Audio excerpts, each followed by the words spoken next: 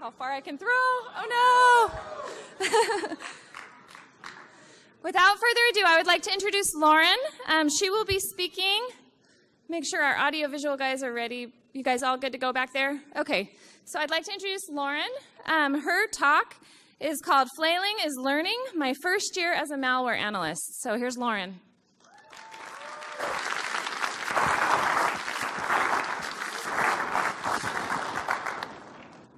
Thanks, guys. Hope you're enjoying Shmoocon as much as I am. Here's a student. Who here is in the first year or two of their career? All right, the rest of you, your mentors. This is applicable to all of you. This book got me my job. I read it and I highlighted it, and I worked through its labs, which required that I dig up an XP ISO, which is not a trivial thing to do legally anymore. Got my hands on an XP ISO. I built a malware sandbox. I did its labs. It was in the carry-on flight out for my interviews. I fell asleep reading it before my interviews. And what I learned from it, it served me very well. So well, in fact, that if rumors are to be believed, that the senior malware analyst on my team threatened to throw a skunk on the team lead's lawn if he didn't hire me. I thought this book taught me how to do malware analysis. Turns out I was wrong. See, after I started my job, it didn't take me very long to realize that I had only a very small clue what I was doing. Even worse, the internet didn't seem to have much of a clue either. I searched and I searched and I read and I read and I bought more books thinking that that would solve the problem, and still I found no answers. And so today, this isn't going to be a typical Shmoocon talk. I'm not introducing you to a new tool, and I'm not an expert. It's going to be a story. And it's a story that I hope will help some of you out there, some of you new careers, some of you students, or some of you professionals who are in the position to mentor. And it's a story of adapting to this world where I had no answers. So who are you? Now that I've introduced my talk and I hopefully have your attention, let me introduce myself. My name's Lauren Pearce. I studied computer science and international affairs and a heck of a lot more. I have difficulty focusing on any one area of study. I consider myself academically ADD. In fact, if you look at my transcript, it looks like I had no clue what I wanted to study. Not year 1, not year 2, not year 3, and somehow or another I got a degree year 4, but not sure how. It's equal parts computer science, criminology, psychology, history, and language classes. See, that spring 2013, I even took Russian fairy tales. I was looking for something that could hold my attention. I'm equally ADD in my interests. So I enjoy hiking. I promise this is relevant. Hang in here. I enjoy running, or enjoy might be an exaggeration, but I run. I like to quilt, and I consider that a healthy outlet for my OCD tendencies. I cook, and that has the added benefit of bribery for my team. And I also train dogs. I trained a search and rescue tracking dog to certification. Moral of the story is I'm pretty much all over the place. But despite this habitual lack of focus, one thing has held my attention for the past 3-4 years, and that's malware. And I hope the reason for that will become clear as we continue with this presentation. So at the end of my extremely diverse 4 years of undergraduate education, one of my professors pitched scholarship for service to me. And so I'm sure some of you have some opinions about the scholarship, and we can talk about those later. But for me, it was a valuable experience. So for those of you who don't know what it is, I think of it as a civilian version of ROTC. The government paid for my education, paid me to go to school, and in exchange I worked for the government for a few years after I graduate. I was planning on graduating with my undergrad and going into the job market. I had offers already. I was not planning on going to grad school. But SFS made me go to grad school, and I'm thankful for that, because it was in grad school that I was finally able to focus. Once I was allowed to dig deeper into specific topics, I found them much more appealing and enjoyable, and they were able to keep my attention. So towards the end of grad school, I started focusing on malware analysis. Last semester of grad school, that's when you start looking for jobs, right? I was interviewing, and one of the places I interviewed was Los Alamos National Labs. I interviewed with their computer security incident response team. One of those other random things I did in college, I was an EMT for a while, so I was working in emergency medical response. And the pace and pressure of that I found enjoyable, and so I hoped that incident response would appeal to me in the same way. There was also a malware analyst out at Los Alamos that I wanted to learn from. I'd heard of him from friends in the field, and I thought it would be a perfect mentor.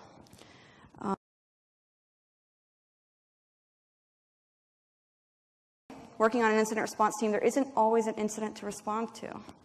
And my team is very flexible in what we work on. And so when I'm not actively responding to an incident, I can do pretty much what I want, provided that it contributes to the hunting and incident response process, which is pretty much what I want. That means that I spend my extra time shredding apart malware. So here I am. I'm less than 2 years out of school.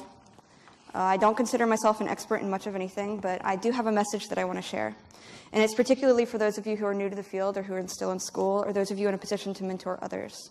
And I guess some other people thought that this was an important story and an important message, because here I am, standing on a stage at Shmoocon. Let's go ahead and get started.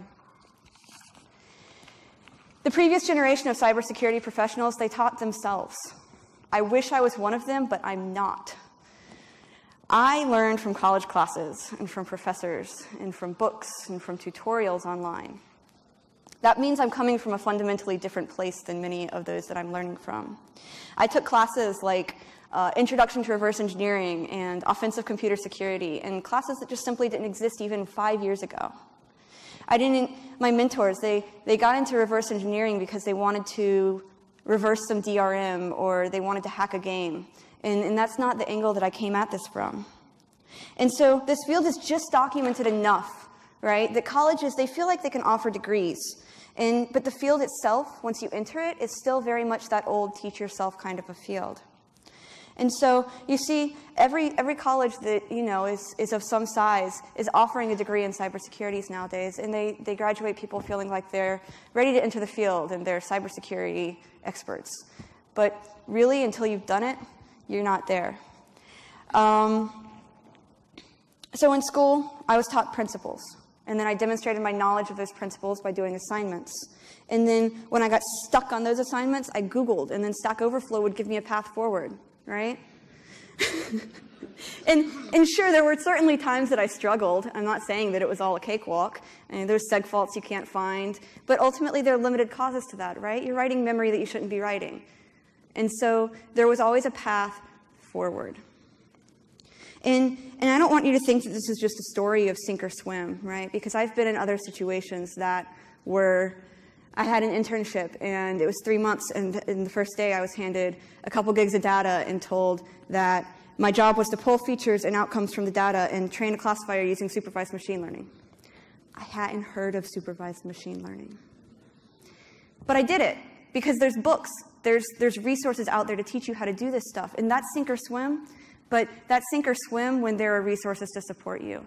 In the exploit development, malware analysis, these types of fields, there still are not those resources that give you the path forward to get to the outcome that you need.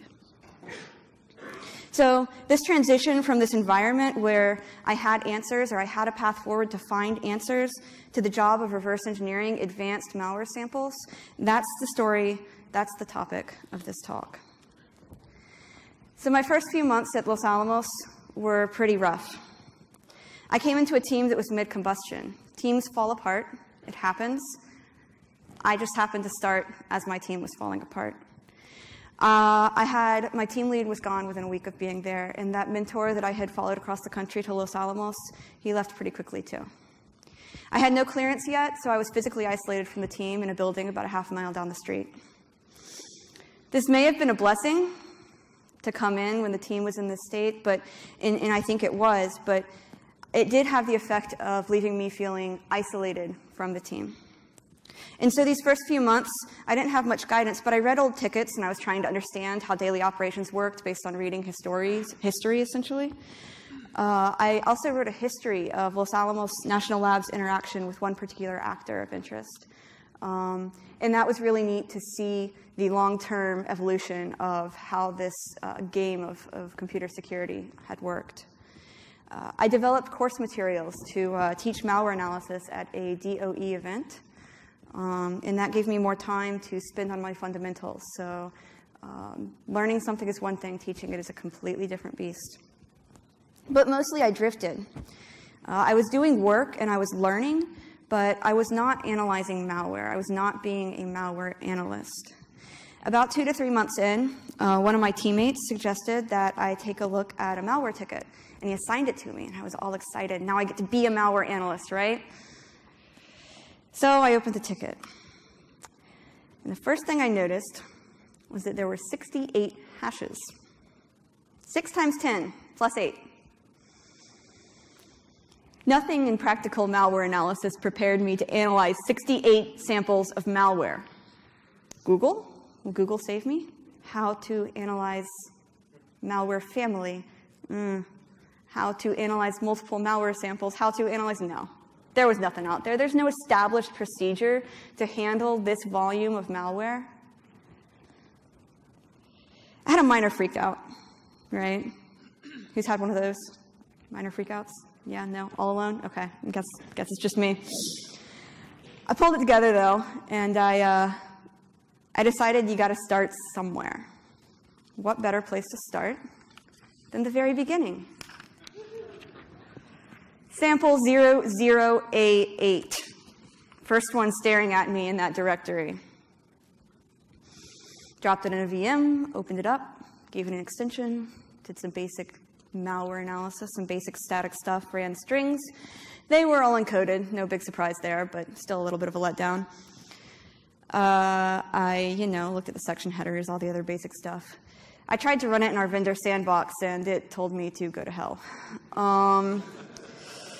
So I tried running it in my own sandbox with a few modifications and a little prodding, and I did get it to run. So there was a little small victory right there. Dynamic analysis for the win. Then I had some notes of some things that I noticed in dynamic analysis that I wanted to look into further. So I opened it in IDA. And that was when things fell apart. Just looking at one sample, never mind the other 67, I was completely and utterly lost. This wasn't a sample from practical malware analysis that was written to teach me a specific topic that had nice little questions, that would guide me through the sample. And then if I got stuck, nice little back of the book with full write-ups, no. And sure, I'd analyze samples that weren't from practical malware analysis, but it was one sample.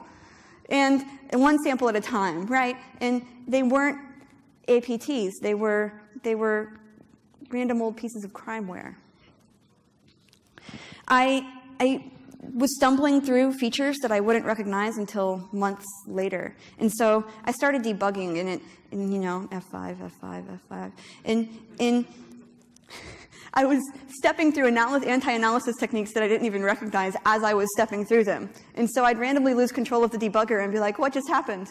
Where'd my malware go? And have no idea why I lost control of my debugger. So, in typical academic fashion, I got more books. That'll solve the problem. Read more books. I ordered them, I read them, I Googled, I searched the ones that I had. And I'm not going to lie, practical malware analysis did come through for me a time or two. There's chapters on anti-disassembly are gold. But mostly, I just flailed. There was no guidance. There was no direction. I was way over my head. I flailed for a good 2 to 3 weeks, just stumbling my way through the code, figuring that if I hit it enough times, something would eventually fall out. Nice thing about a team mid-combustion, you can flail for 2 or 3 weeks, get absolutely nowhere, and no one notices. I'm hesitant to say I got nowhere, though, you see. As far as work products, I got nowhere. I had no indicators beyond those that fell out in the course of dynamic analysis. I knew it was acting as admin, and I knew that I didn't explicitly give it admin. I was an administrative user, but I hadn't granted it admin privileges. But I had no clue how it was doing that, and I had yet to explore the world of UAC bypass. I hadn't decoded the network communications or even really conclusively identified where they were occurring. My main work product from those 2 to 3 weeks was a very long list of questions. So at the end of that time, I looked at roughly 15 samples using mostly dynamic analysis, let's be real here. And I noticed some similarities and some differences. Some of them appeared to be identical. Some of them were identical, but for different distractors that were dropped while it was doing the nasty things in the background. But I was such an organizational disaster that had, a team lead that I didn't have walked in and said, hey, what if these samples look identical? I'd been like, oh. So Friday the second or third week, I decided it was time to sort out what I knew. I'd spent some chunk of time on this, and I knew something. Something had to have come out of that time. And so I listed the characteristics that I'd seen in the samples. So the distractors, the name of the process that launched, the domains that it reached out to. And then I listed the samples that I'd looked at in a spreadsheet and set out to fill in all the little cells, right? Organize my knowledge. I organized my knowledge on those 15 samples, and I left for the weekend. It was time to relax. And so before we leave those 2 weeks, I just want to highlight that frustrating though those were, right? It was not an enjoyable process. It was a lot of stress. I just moved from Florida to New Mexico, and I have no idea what I'm doing. But I did learn. I did make progress. It was slow and it was painful, but I made progress. And more relevant, I learned how to learn. So I finally found myself in a situation where not even Stack Overflow was going to help me. And I had somehow or another started blazing a way forward for myself. So now it was the weekend, and it was time to relax. And this is important. Because it's not while I'm sitting at my computer staring at the screen that I have good ideas. It's when I'm doing things that I enjoy. And so I went home, and I went hiking, and I baked, and I thought. And it dawned on me that I was behaving like an algorithm on Friday. I was looking at each sample, checking for specific features that I had already noticed exist, and then documenting those features in a spreadsheet. Code can do that, right? So what if I could programmatically take these 68 samples and turn them into 5 or 10 groups of samples? And then I would only need to analyze 5 or 10 samples in depth and spot check the rest. So I went on Monday all prepared to start coding. And coding, that was familiar. I knew how to do that, right? So doing this through dynamic analysis, I quickly realized was not feasible in a reasonable period of time, especially since the sample would not play well in a typical sandbox. And so most of my features that I had derived on Friday and cataloged, those were dynamic features.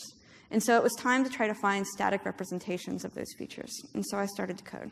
Now, I'm going to tell you what I did. And it's painful to tell you, and it's embarrassing to tell you, because quite frankly, it wasn't pretty. But recounting this given what I know now, but I went with the static characteristics of strings, file name, file type, file size. So I had DLLs and DXEs, so file type was differentiating between those two. So it's like, I'm going to do this. Well, first thing I ran into, this magic Python library, there's 3 of them. So I spent about an hour banging my head against the wall. I know how to code. Code's the one thing I know how to do. Why isn't it working? Right? Why isn't magic working how the documentation says magic should work? Once I finally got past that, it only took me about an hour to code something useful up. And so what I built was a dictionary. So you would feed this script a directory of malware. And then from that, it would build a dictionary of all of the strings and all of the samples.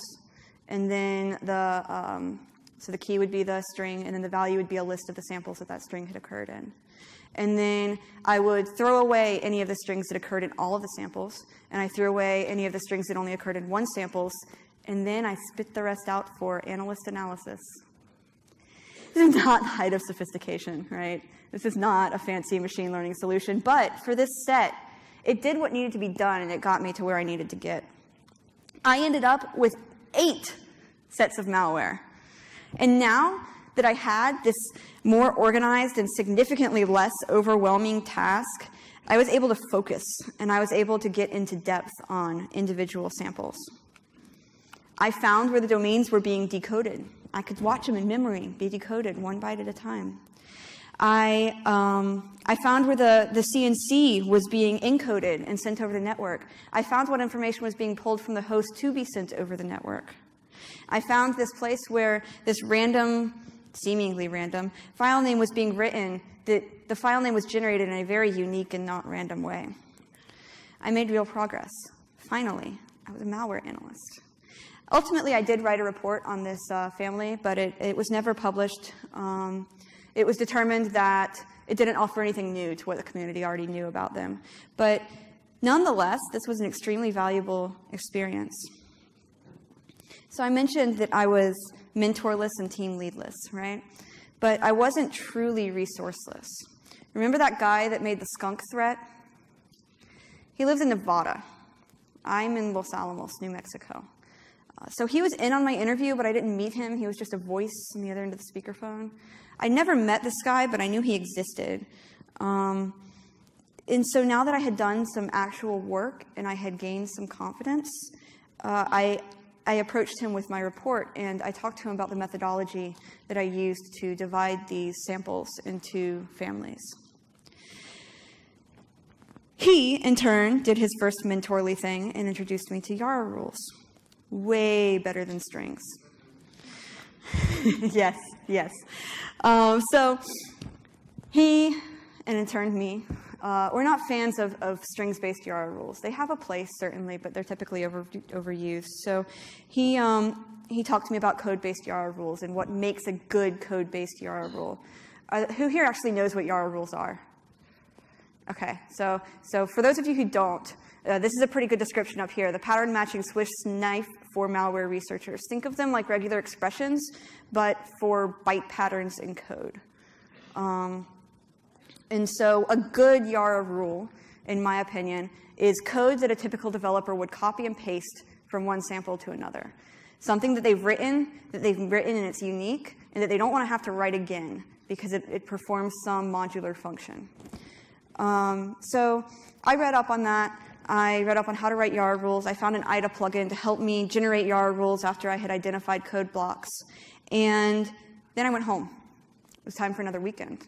Time for more baking, hiking, sewing, enjoying myself.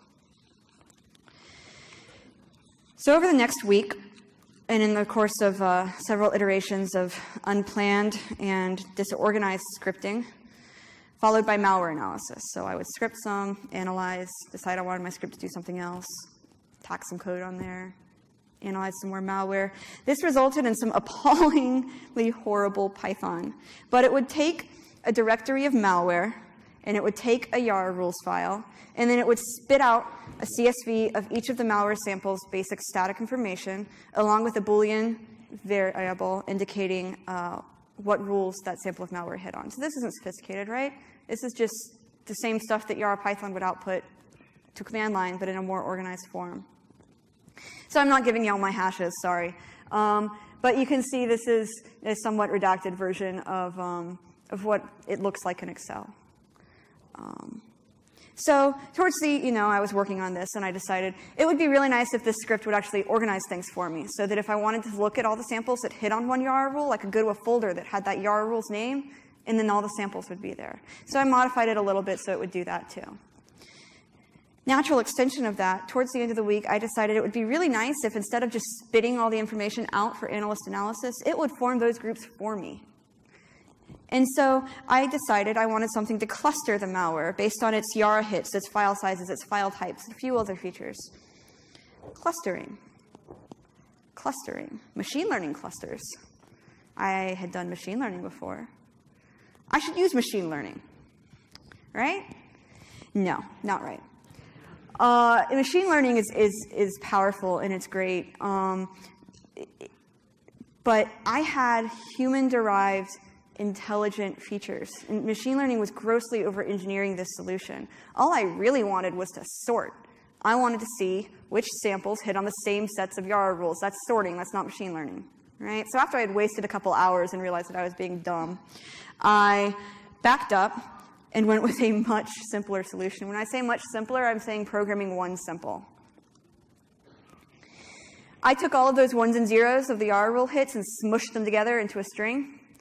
That became my identifying string for that pattern of my Yara hits. Then grouped all of the ones that had that same pattern and put them together in a group. Simple.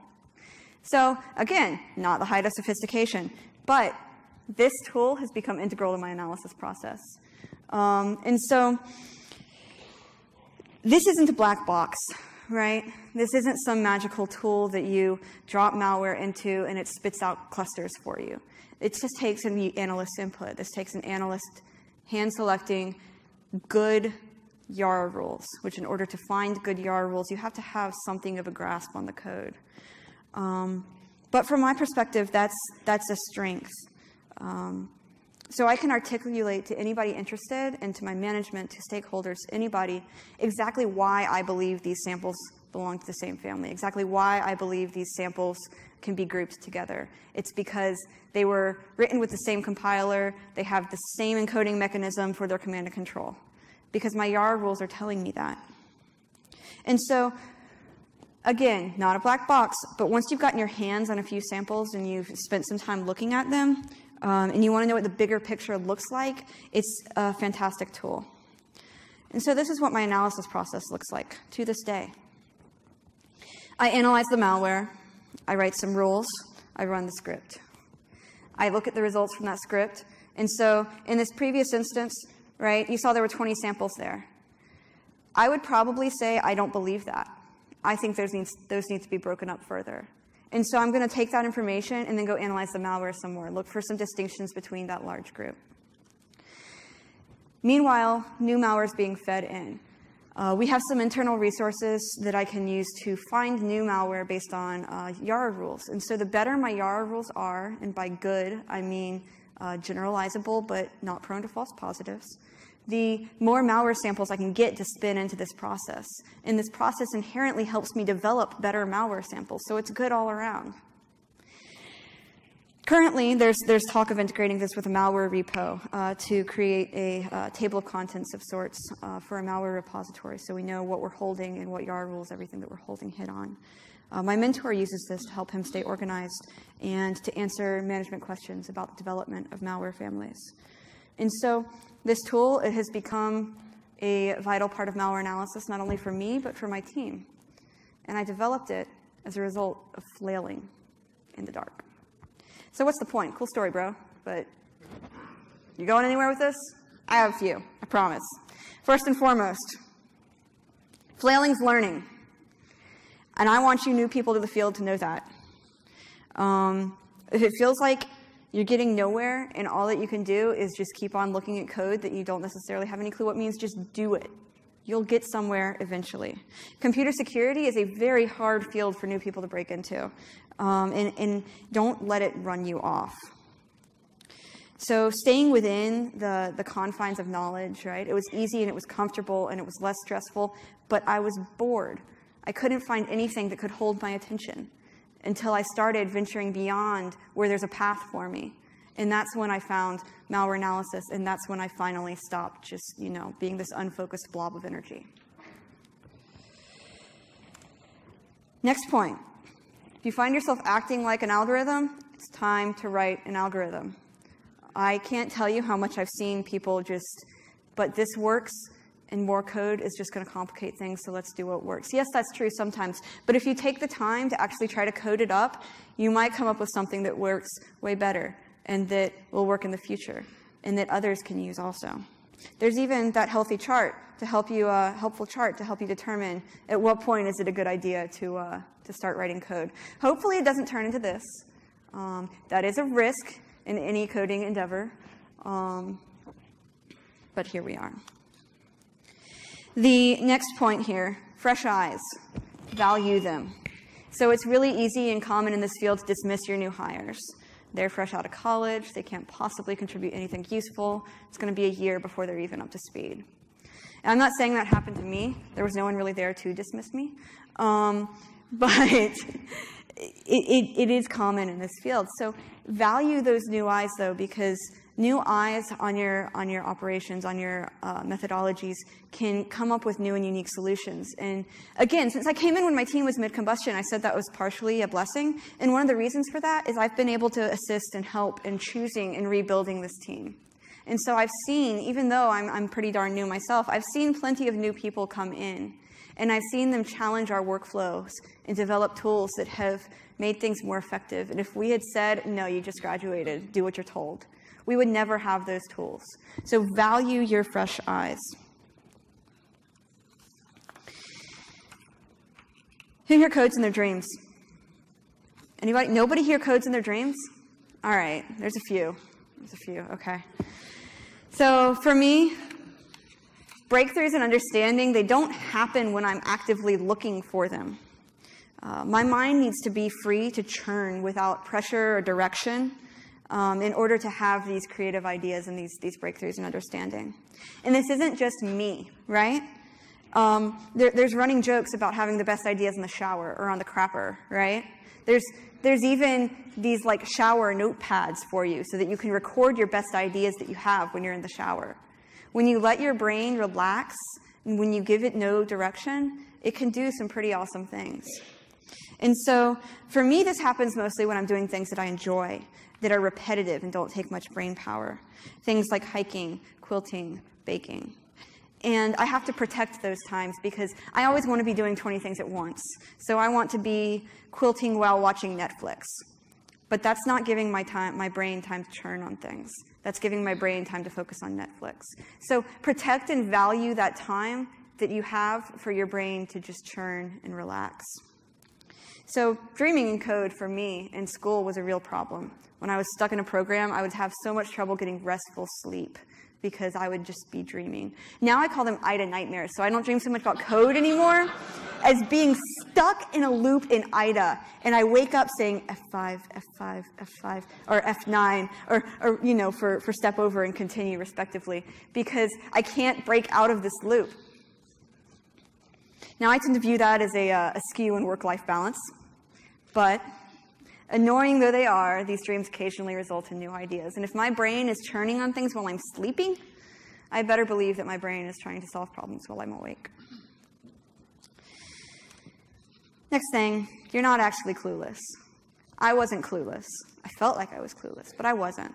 All of those books that I had read, the degrees that I had gotten, those were my foundation and those were my background. And ultimately, if I could fall back on those and trust them, that is how I got to where I got to.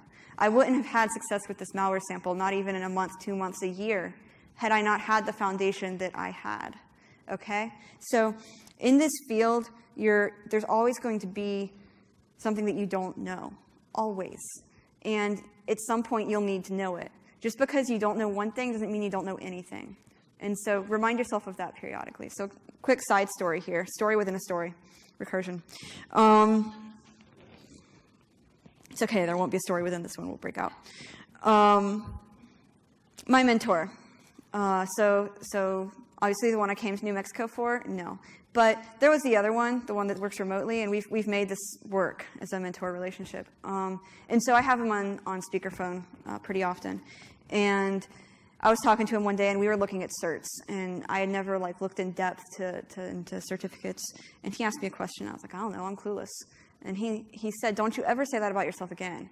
And that kind of took me aback, because my mentor, he's not one for compliments.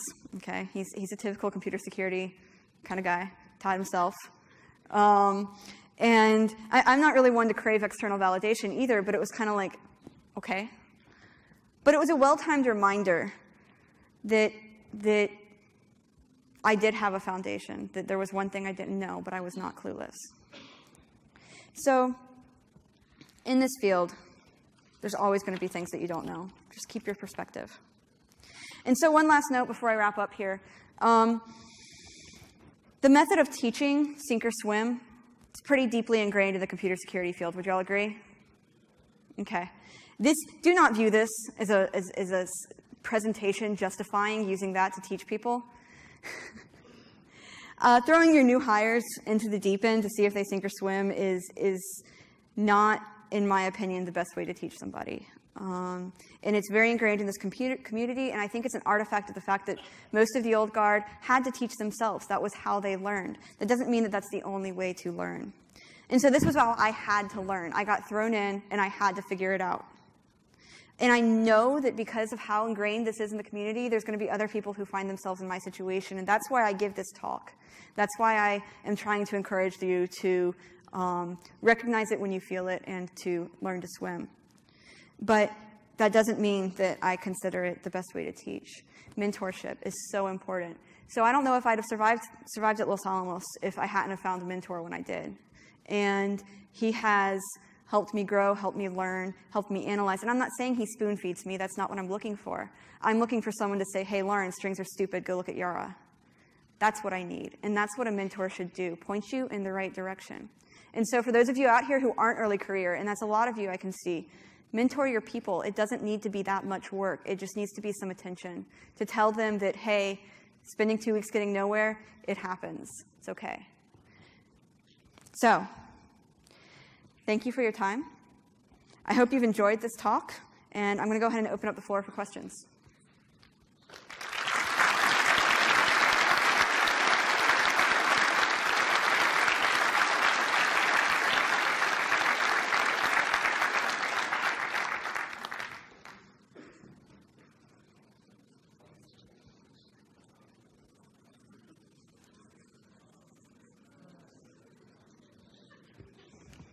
Go for it.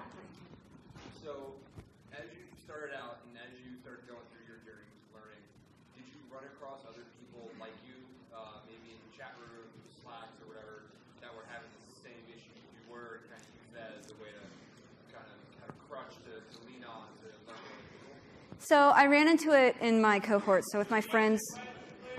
So did you run into other people who were having the same experience that you were having in chat rooms or on Reddit or anywhere as you were going through your journey? Is that a good summary? So I did with the cohort that I had graduated with from Florida State. And so I kept in contact with some of those friends who were having similar issues. I find that this tends to be a malware analysis, exploit development, the edge things that are really poorly documented. And so, yeah, I did lean on people. I also have seen this in people that have been hired after me. I've also found this in people that came in after me. And so I've been trying to, even though I'm not very senior myself, trying to mentor and give them a leg up too. Pay it forward. Yep. How's your experience been with the CyberCorps program that you're Okay. How's my experience been with CyberCorps, Scholarship for Service? Personally, I'm thrilled with it. I graduated with no debt and money in the bank and a job in a location that I love, doing something that I love.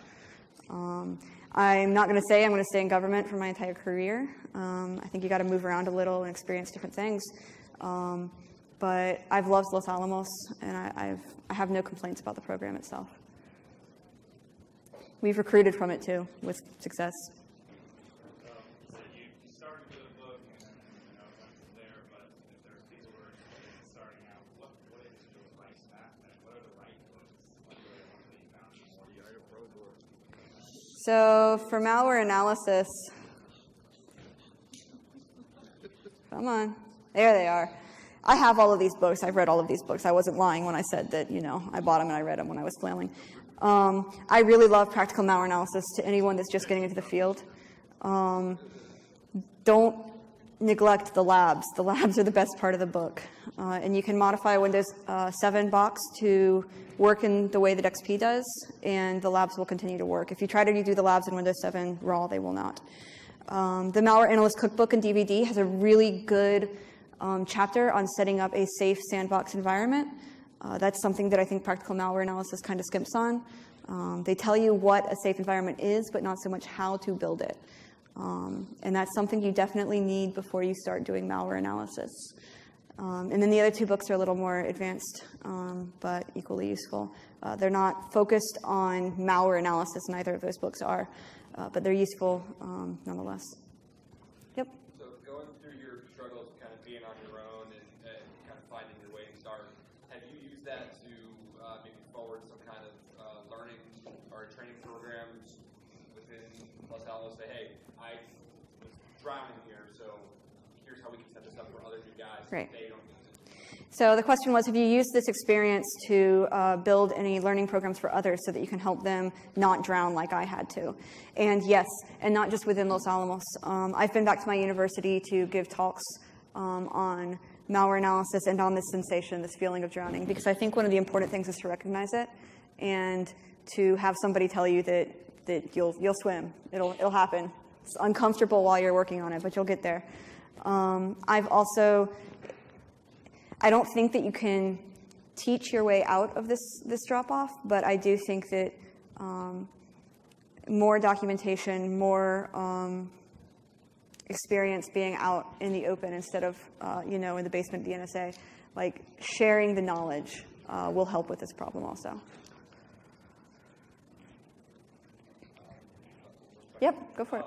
And through those girls, were they difficult to communicate to your leadership? Because I just defense and offense. Like I know jack about all of it. So you talk to me about the inner workings can be kind of difficult. Did you find that hard to communicate to your leadership? And if so, how did you get into their brains that this might be something to spin up for you? So did I find this feeling of flailing hard to communicate to my leadership? And did that make it difficult to spin up a way to catch others? I think they can relate, and I think that they can understand. I also didn't find myself needing to explain it much, and so this honestly has been the most explaining of it that I have done. And so I've helped mentor new hires, and they're open to that because someone's got to do it. And so they're not going to tell me, no, they don't need it. They're open to that. I have a good management in place now.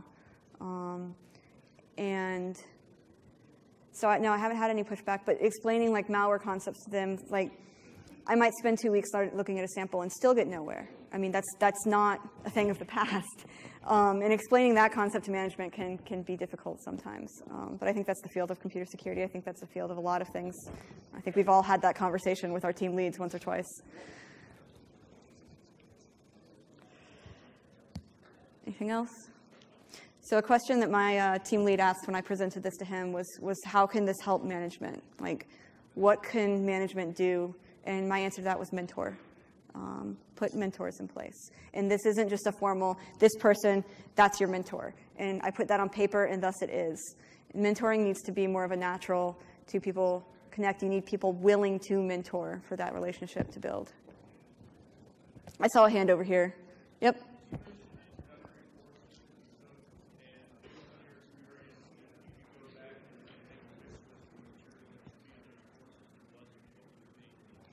Okay, so you mentioned introductory courses that you took.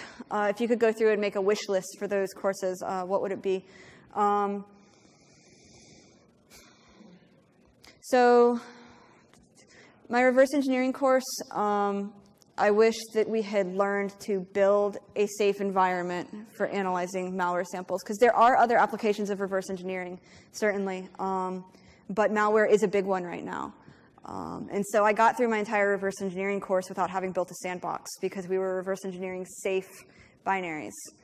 And so that's one thing I really wish I had learned. For offensive security, it was really low-level focused.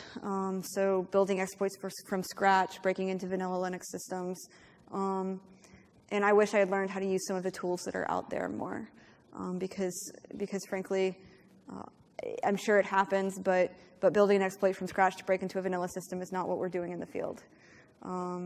So more experience with the tools that are actually being used in the field as opposed to the academic side of this is how it happened 20 years ago.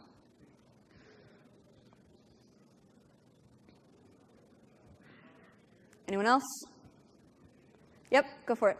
So let me see if I can ask this gender question without making it weird. So Notice I didn't bring it up.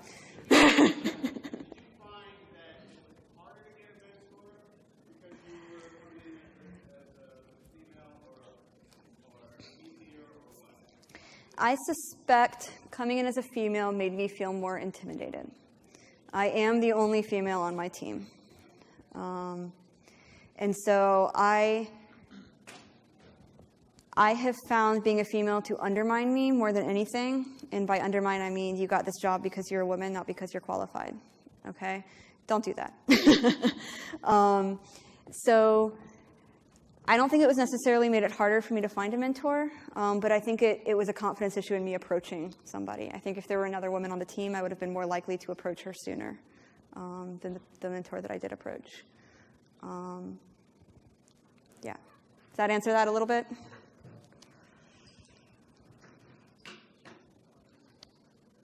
All right. Going once? Twice? All right, I'll be around after the talk. Get it.